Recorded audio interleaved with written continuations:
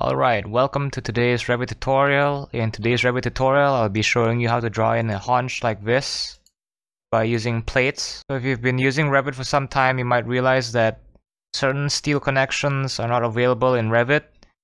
So this is one example right over here. I will show you how to draw in this connection using steel plates. But before I show you how to do that, I'd like you to hit the like button and subscribe for more Autodesk Revit tutorials like this. So now let's get started. So I'll just quickly delete these plates over here. And let's proceed to the Steel tab and click on Plate over here. So first things first, before we begin drawing anything, let's set the work plane. So click on it over here and pick a plane and OK.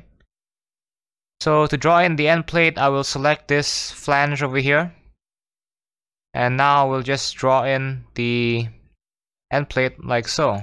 So I can adjust the depth of the plate over here. So in this example, I'll be using 560 millimeters here, and the width would be one column width over here, like so.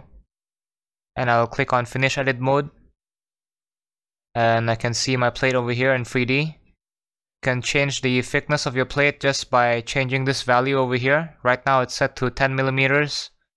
So if I were to change it to, let's say, 20 millimeters, you'll see the effect almost instantly. So I'll just change it back to 10. So now that we've already drawn in the end plate over here, let's draw in the haunch over here. So back to the plate drawing tool, we need to set a new work plane. And I will select this web over here.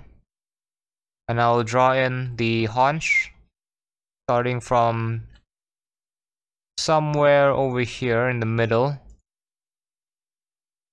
And I will edit this later on, so I'll just quickly place it down for now. And I can see it in the east elevation over here, so let's adjust things a bit. So let's do this. And I will quickly adjust the haunch based on the existing one. And I'll just click on Finish Edit Mode here. And this is the plate over here. I guess I need to extend the end plate down by a little bit. So just go back to the north elevation. Let's make this 700 millimeters over here. So before I begin drawing in the final part for this haunch, which is actually a plate like this over here, I will center this such that the center of this plate coincides with the center of this column over here.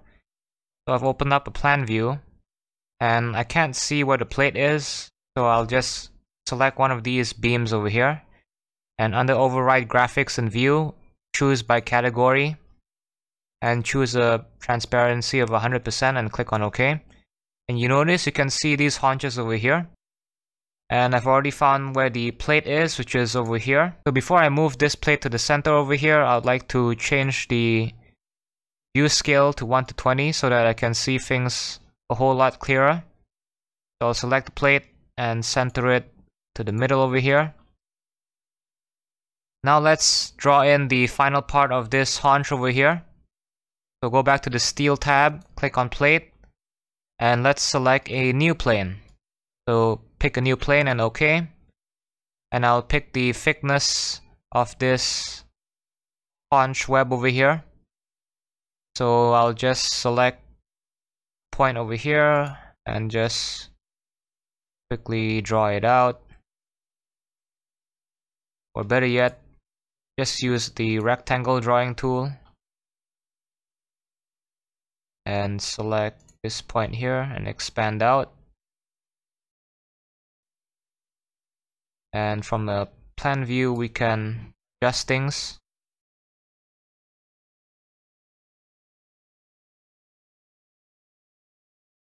Adjust it accordingly to the flange of your beam. Or if you can't see a good angle, then just use a new section view or a plan view like this. Click on Finish Edit Mode over here. It looks like it's a bit too long over here, so we can just drag it shorter a little bit.